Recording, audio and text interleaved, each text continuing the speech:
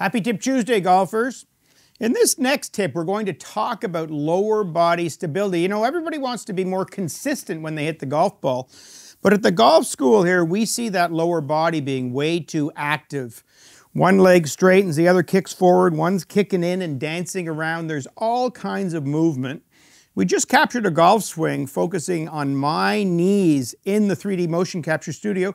Jake, let's have a look at this and show people how little they move and how they stabilize me in my golf swing. Yeah, so the first thing, so everyone sees what we're looking at. We have 2 points on Kevin's knees, and we've measured the distance apart of the middle of the joint. So in this case, he's 11.78 inches spread out with the 2 knees. That's about right with a mid-iron, right, Jake? I tend to kick my trailing knee in, my back knee in a bit to stabilize me from swaying and turning into my leg, but that seems like a pretty good number. Yeah, obviously with the stance is going to affect it, but I would say that's very normal for most good players. Okay, so let's see how much that moves around, because so many people move around with their lower body thinking that that movement will develop speed and power. Where am I, you know, halfway back? Yeah, so here you are at waist high. Okay. You can see at the point we're still at 11.82 degrees. So as your chest and hips are winding, your knees are starting to turn, but they're not significantly moving around in space. And we'll see that continue through the entirety of the backswing.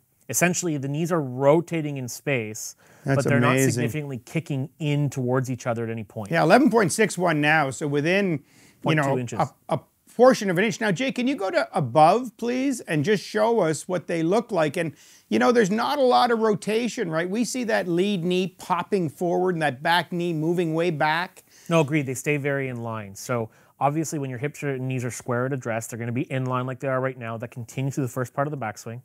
And what we will see again is as you rotate, your knees will turn a little bit, but they're staying very in line. And that's important because it is a good example of lower body stability and how the pressure is going to stay in the right part of your lower body throughout the entire golf swing. So they're supporting me, they're staying in place for the most part, and that allows me to be consistent. That's how I would summarize that. If the lead knee is kicking forward or the trail knee is kicking significantly back, that is going to mess with your balance and the pressure into the ground, which will affect your power dynamics. Love that. All right, let's look at me coming down, about halfway down in the downswing, and just see what they're doing and how they work together. They still work together, right? That separation stays there, or does it actually get a little bigger, Jake? Yeah, it stretches a little bit. As your lower body leads and your lead knee tends to squish onto your front foot, we see a little bit of a stretch or a squat with a lot of really good ball strikers. So I guess I'm giving you a compliment there, but you can see how the number stretches a little bit in transition.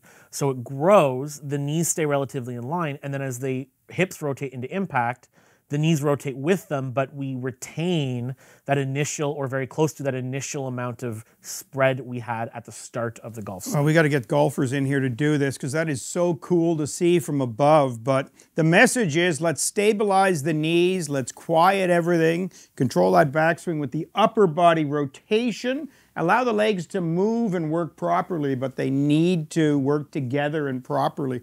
I really like that. So there you go, golfers. Not too much leg action if you want to hit your best golf shots. Thanks for watching, golfers. Like this tip, subscribe, and check out all of our other tips.